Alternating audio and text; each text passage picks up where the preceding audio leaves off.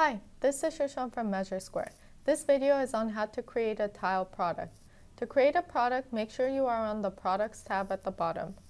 Next to what looks like a wine glass icon, you'll see a plus icon at the top. Click on the plus, give your tile a name. I'll call it Tile 1. Select the type as tile. The trade will fill in as tile. You can add the square unit.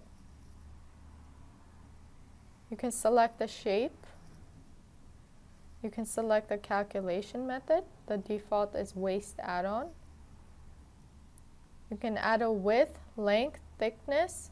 Select an add-on product. Add the sales and cost prices. You can choose to sell by box and fill out all this information like quantity and sales and cost price.